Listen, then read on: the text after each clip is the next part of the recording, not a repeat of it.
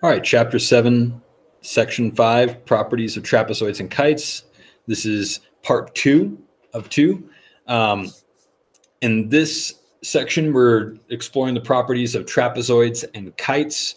In our first part of this, we explored trapezoids and the properties of that type of quadrilateral. Again, not a parallelogram. Important to emphasize that. Even though there is a single pair of parallel sides, the other pair of sides are not parallel. That's important to understand about a trapezoid. But today we're going to focus on kites. Again, we'll all be very familiar with the term, and as soon as you see the figure, you will understand why it's called a kite. All right, so kites. There's kind of a complex definition that you will see right here on the screen as to like formally what is a kite, how would we define it geometrically. A little complex as far as the wording, to just use the math terms. A quadrilateral with two pairs of consecutive congruent sides, but opposite sides are not congruent. All right. Kind of the simple way to focus on what is a kite is simply to look at the picture of it. It's a lot easier to just visualize a kite that you would fly, right? So in any case, the formal definition refers to it this way, that you have consecutive congruent sides. And consecutive, again, refers to the fact that they are next to one another. I have two pairs of consecutive congruent sides, but opposite sides are not congruent to each other. So whatever side length this is right here, it will not match the opposite side. All right.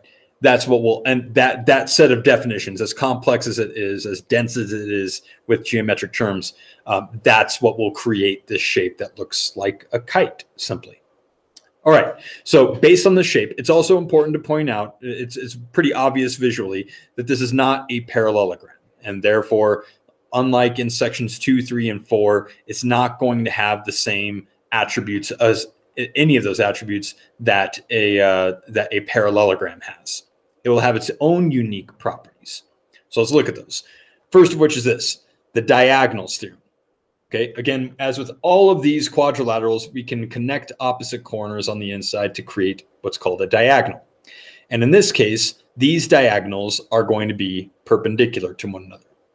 Now, this will sound familiar. We've actually dealt with diagonals being perpendicular to one another in a previous shape, in fact, a parallelogram, but it was very unique and specific to a rhombus, a specific type of parallelogram in which opposite sides were all congruent to one another, which included the very special rhombus of what we are all familiar with as a square, that the diagonals of those shapes are also perpendicular to each other. So what's the difference between a rhombus or squares set of perpendicular diagonals and this kites set of perpendicular diagonals?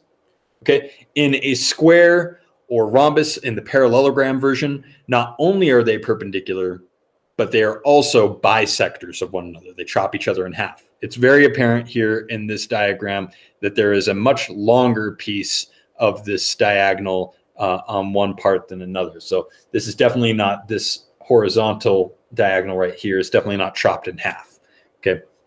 Again, so the feature that is the same as that rhombus or square is that these diagonals will intersect specifically at a right angle to make 90 degrees. Okay. The second theorem that applies here is, again, we're going to see this very familiar phrasing, opposite angles. Okay. But here's where we have to be careful because, again, this is not a parallelogram. In a parallelogram, both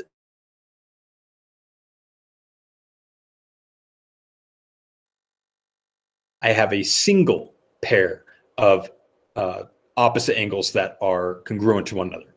Okay.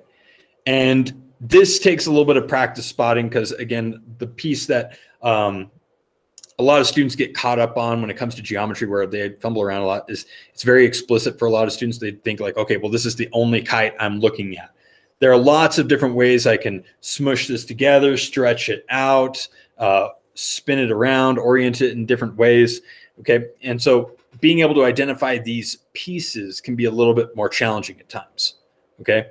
So the way I think about it in terms of a kite, whether it's like a little more of a squat kite, a little bit wider of a kite like this one, or a little bit longer like this guy, one way to think about it is like, I think of a kite similar to the shape of, say, like a manta ray, if you are familiar with the sea creature of a manta ray.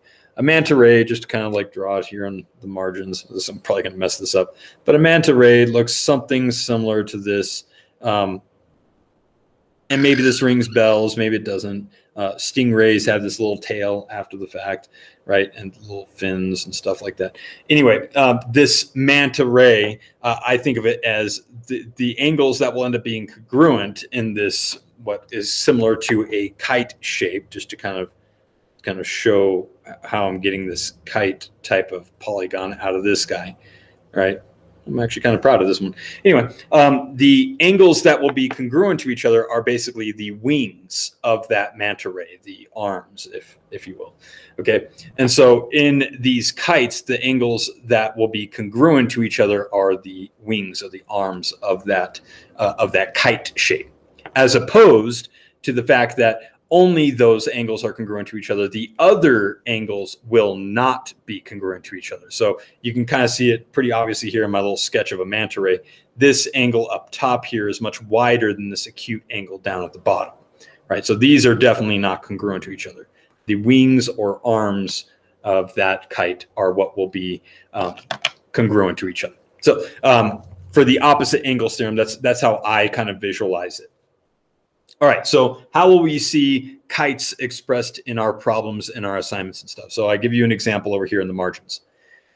Here we're given the shape of a kite. We're told it's a kite explicitly. And as soon as we're told it's a kite, these two theorems will have to apply to it. Now, there are no diagonals drawn in here, but if I were to draw diagonals here, they would have to be perpendicular to each other. Okay, but the fact that I'm not given that means I don't have to worry about that theorem. The one that will apply here is this guy, the fact that the opposite angles, the wings or arms of that kite, D and F here, will have to have the same measurement. Okay, that's also given away by the fact that the other two angles right here, angle E and angle G, are definitely not the same measurement, meaning that they are the pair of angles that are not congruent to each other. Okay. Be prepared that other ways that this could be, like, you could see this, they could give you like this angle and then this angle, leaving that guy blank. All right. And so the feature with that expression would be that, well, whatever this arm or this wing is, that would immediately match whatever's opposite it. And then I could use that information with those three angles to figure out what's left over for that top one. So that might be another way it's expressed, but let's deal with this guy. All right, this will actually be pretty similar to previous examples we've done. So let me kind of slide this up and out of the way so that we can kind of work beneath this. All right, so here's our diagram. Our job is to find angle D over here. So the first thing I want to point out here is that this is still under the umbrella category of a quadrilateral. This is still a four-sided figure. And because of that, the sum of its interior angles still has to equal 360 degrees, right? And so when I add up these angles together, right, I have the measurement of angle D plus the measurement of angle E plus the measurement of angle F and then plus the measurement of angle G. Whatever those four angles are, added together, they have to sum total to make 360 degrees. And similar to previous examples that you've seen throughout this chapter, I'm basically substituting the stuff I know, namely angle E and then angle G, and solving for the pieces I don't. So explicitly, we can immediately substitute 115 degrees in for angle E and 73 degrees in for angle G. And this is still going to have to add up to a total of 360. Now, here is again where we're going to see something similar that we did in yesterday's lesson on trapezoids. The fact that angle D and angle F have to be congruent to one another because of the opposite angles theorem in the kite. The wings or arms of this kite need to be matching. They need to equal each other. And so another way to think about it is that angle D and angle F have to match. They have to be the same thing. So in other words, I could ignore angle D here and say I could double angle F, and then it's the same thing. Or I could ignore angle F and double angle D.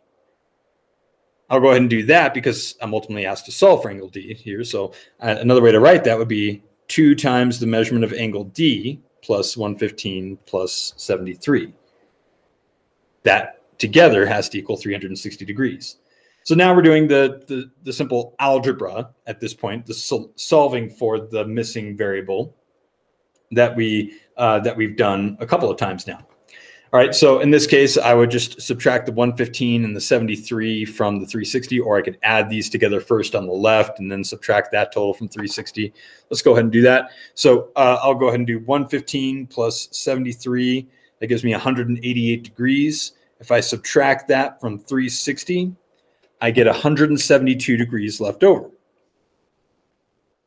Visually, another way to think about this is that within this quadrilateral, if that's 115 and that's 73, there are only 172 degrees left over to split between angle D and angle F.